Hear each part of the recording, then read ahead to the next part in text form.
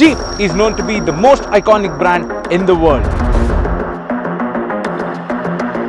Many people even call SUVs as Jeep. So after 6 years of its stint in the Indian market, Jeep has finally entered the D segment SUV with a 3-row offering. Hello and welcome to DriveSpark. This is Bharadwaj and that is the Jeep Meridian. So we are out here today in Chandigarh testing this car on and off-road. Let's get started.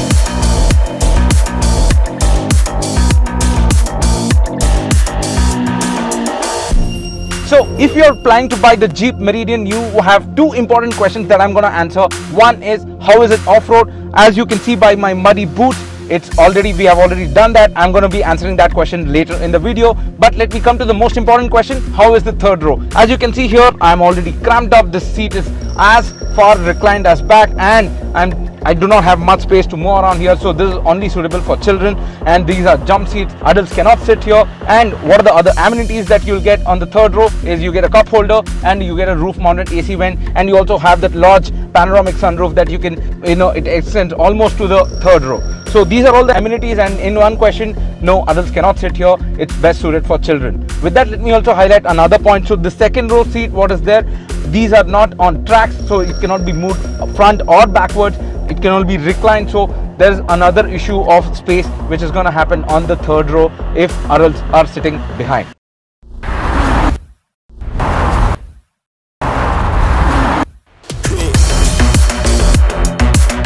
So we are at the second row seat of the Jeep Meridian, and as you can see here, I'm sitting very comfortably. However, I have a good under thigh support, but the seat itself is a little too hard for my liking. Especially the headrest, it is a little too hard cushioned. It would have been better if it would have been a little softer. And with that, the second row seats are not on track, so that you cannot expand your leg room. What you get here, only the front row passengers can move their seat and free up some room for you. However, you do have a decent leg room and knee room and also a head room. So definitely it is a comfortable place to be in.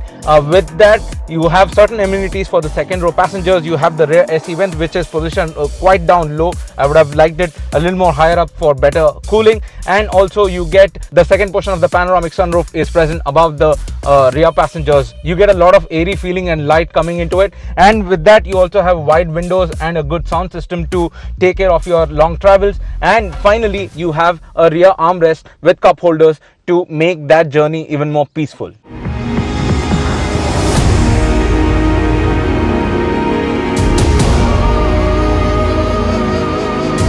So now we are sitting on the front row seats of the Jeep Meridian. As you can see, it is a similar layout as the Compass. You get the 10.2-inch instrument cluster, 10-inch floating infotainment system. You get the similar layout of dashboard with the climate controls on down below the infotainment system. You get AC vents and you get a very premium looking dash. Coming to the seats, it is well bolstered, it is electronically operated, and it is ventilated with several levels of setting for cooling function. However, to access that ventilation, you will have to reach out to the infotainment system, as there are no physical buttons to control that ventilation system, which I feel is a miss. If you want to know more details and features about this, we will display a features list on this Jeep Meridian on the screen right now. You can have a look at it.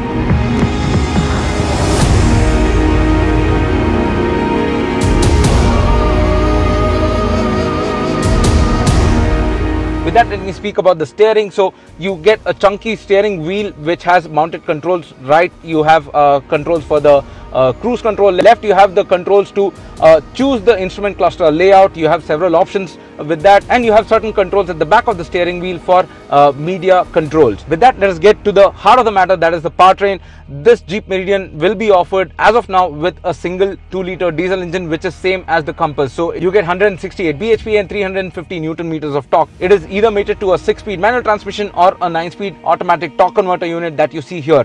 Now this version what we are sitting in is the 4x4. You also have the 4x2 version. We have been doing quite a lot of off-roading in Chandigarh. We have already ridden on road, and we have experienced the performance of the Meridian on road. Now we are experiencing it off-road. In short, what I want to tell you is this is a 3-row SUV which can definitely take a lot of bashing and a very good off-roading terrain. And you have a lot of freedom when it comes to off-roading, and Jeep Meridian supports you with various modes. You have 4-wheel lock, you have hill descent control, and a lot of other off-road stuff, which will make driving this large SUV a breeze on off-road. However, coming back to the on-road performance of this Jeep Meridian, where most of you would like to use it. So as an urban car, you have a light steering wheel, you get a very peaky power delivery lower down the RPM, but on the mid-range it is quite adequate to handle those cruising speeds above triple digit speeds, and this gearbox certainly is one of a kind. However, as being a torque converter unit, it is at time a little sluggish with the gears, but if you mash the throttle, it'll drop a gear and give you all the power that you need to do some quick overtakes or a performance or sporty driving. Next, coming to the suspension and the brakes, Jeep has got the suspension tuning on point. At lower speeds, the Jeep Meridian handles the small potholes or the bumps very well, and it does so gracefully even on higher speeds as well. So I think the best part of the Jeep Meridian is the suspension. I really like it. And coming to the braking, Jeep has given the Meridian all 4 disc brakes on all 4 wheels. The braking performance is on point. You get a good bite and a good progression as well. So this was our take on the all-new Jeep Meridian. If you are looking for a hardcore off-roader 3-row SUV, this certainly is a choice for you. However, if you are looking for a practical 3-row SUV, you would certainly have to judge that yourself by visiting the nearest Jeep showroom. What did you think about this car? Please do mention them in the comments below. Like and share this video, and if you haven't subscribed to DriveSpark already, hit that subscribe button. This is Bharadwaj signing off. Stay safe and drive safe.